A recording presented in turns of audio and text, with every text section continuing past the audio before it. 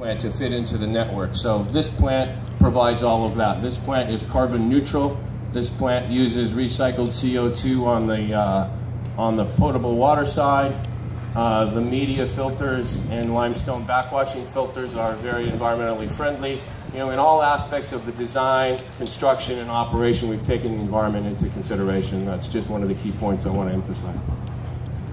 So, you will now start the process of going through a tour, and you'll be able to see this beautiful facility. A little bit of safety guidelines, if you don't mind. I did ask you to sign a waiver, and I believe all of you have done that. You'll be hosted by a tour guide.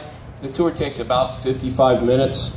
This is an active construction site. There's still construction going on, so we need to follow some construction rules, and by result of that, there's hard hats back here for you to wear, and orange vest. These guys are wearing orange vests, so you wear one of those and some safety glasses. There are locations along the way where you can take a photograph, and we'll let you know where those are. If you look at this piece of equipment here, and you can see that there's a red rope around it, this lift